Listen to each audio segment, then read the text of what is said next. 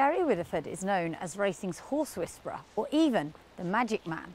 Over the past 30 years, he's built up a business from scratch, turning around problem horses. And some that he's worked with include some of the greats of the game, including See the Stars, Kingman, Ganati, and the Grey Gatsby. But just how does he do it? Well, we've come here to his base to find out.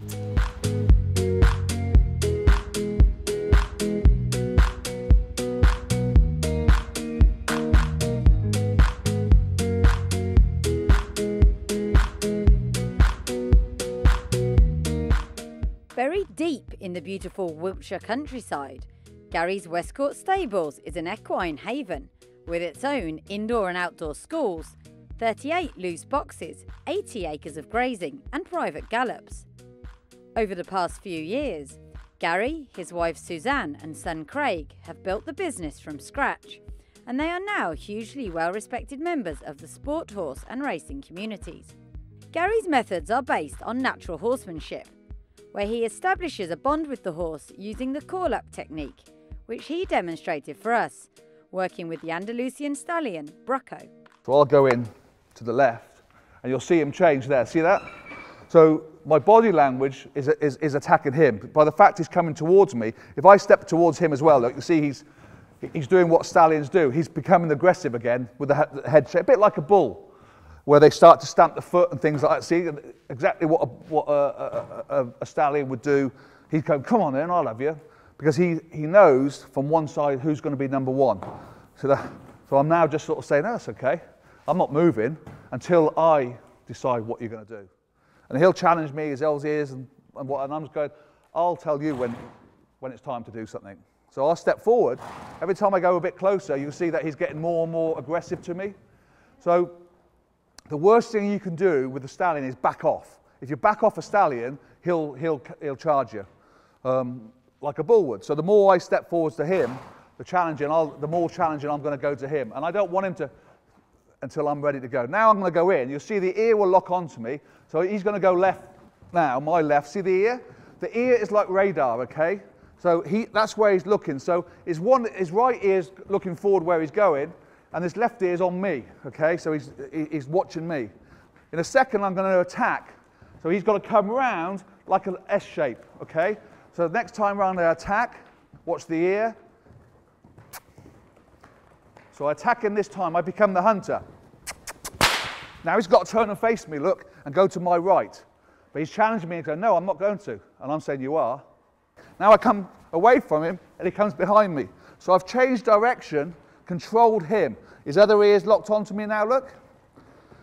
I let him go without any pressure, and I attack him next time round this time. Ears locked on, front ears going forward. I attack again. He's got to turn and face me, look, and then back behind me. Okay, this is where, if you like, the magic happens. I'm going to run at him next time round, but not as hard. He's going to turn and face me like about where he was there. You see how he's got closer to me? I attack. There you go. Now you look for the lick and chew, where he starts to communicate. He's now eyeballing me. There's the lick and chew. So he's now communicating, talking, okay, okay, okay. The next thing you want is the blow, where they start to blow an arch, and he's desperate for him to come to me. And I'm going, nah, I don't want you yet. There's the blow. So I'm saying, okay, now you can come to me. So one kiss.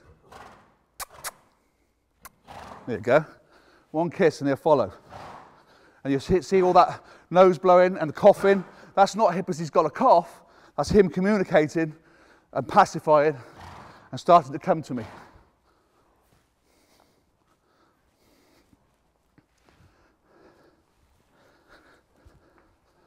Head down, passive movement. So now what I do is get him into the centre where I want him to be. And the kiss means move. It doesn't mean come, it means move. And you'll notice with how I work with horses, you'll see I never pat them. I always scratch them like they would in the wild. So this is the bonding mode with the stallion, is that he's got number one and he's number two, now grooming him. He goes, oh yeah, man. So this will show you or he taught me about horses that don't want to be led from the shoulder. If I stood at his shoulder, look, how can he be a leader? As in, how can I be a leader? He's in front of me. But you'll see how he'll change from being quite a soft horse who wants to be scratched and everything else to being an aggressive horse again. As soon as I ask him, as soon as I got hold of him, look, he goes, no, I want to follow you. And you say, come on. Now watch him change, watch his mouth. He's taking the pressure off himself. He's talking. And he's saying with his mouth, look, I don't want to be in front of you, look. See that mouth, he's taking the pressure with his tongue and his end of his, and he's saying, no, he's licking there, but grounding his teeth to say, look, I can't go any, I don't want to go upside you. Every time I try to walk behind him, look, he goes, no. And very soon, he gets aggressive, but he doesn't want to. Now I ask him to go forward, he'll walk forward. If I stop, he'll stop. If I go back, he'll go back. And the reason why they do that is he's a flight animal and he's a hunted animal. The most important thing to him is his legs. So if you see two horses in the field, they don't know each other, they don't get close, but they can't afford to get kicked. So if I kicked him, look, he can't be kicked because he's going to become lame then. So then the hunters, the lions, the tigers, the wolves or whatever, will take out the sick, the old and the lame. And this is what he can't afford to do. The whole process took just under 20 minutes. And it is using these skills that Gary and his team work all of the horses in their care, including some priceless racehorses. Once the bond is established, he is able to ask the horse to do almost anything, even when it comes to getting to know some initially very scary plastic. But you have to work the horse and say to the horse, look, this is what I want. I want to catch you. So the body will change, and I'm showing him what I want. And then he'll start to walk towards you. See? My body's getting him to walk towards me, but he knows he's going to get caught. So he's gone from a horse that didn't want to get caught to a horse that wants to get caught. So then I'll just drop the rope on the floor to say, look, this is what I want you to do. And they catch him. From a horse that didn't want to get caught to a horse that is going to get caught. Now the fact is that I've put that halter on him. It's a bit like the guide dog to the blind, you know, when it's in harness, it's working. So what I've done is put him in harness. So from a horse who didn't want to have that plastic, I'll pick up that plastic now, watch him.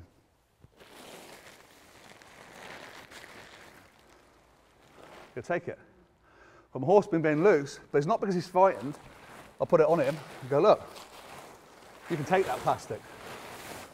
So the plastic's gone to a point where it's on him, and so he's gone from a point where he didn't want it to being wrapped up in it.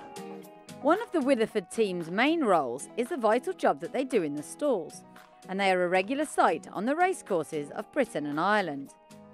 On the morning of our visit, an unraced colt trained by Rod Millman had his first trial with the team and passed with flying colours. So we pinned down Gary to ask exactly how he does it. When they come into the yard, they are here because they've got problems with the stalls, like that one rears up. Basically, everything we do is pressure release, and you'll see us around it. We use the tappers and just tap, tap, tap, encourage the horse to come forward, and then we put more pressure onto the horse.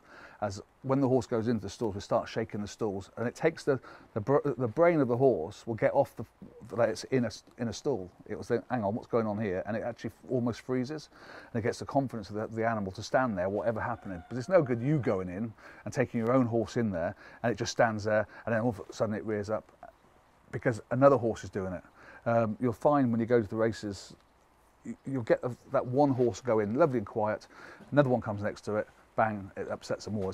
It's like a ricochet reaction. So you have to dot the I's and cross the T's, if you like, and the horse will then trust you and work with you. And the more you do with it, the more trusting it gets of you. Another huge part of Gary's work is training youngsters and getting them used to being ridden.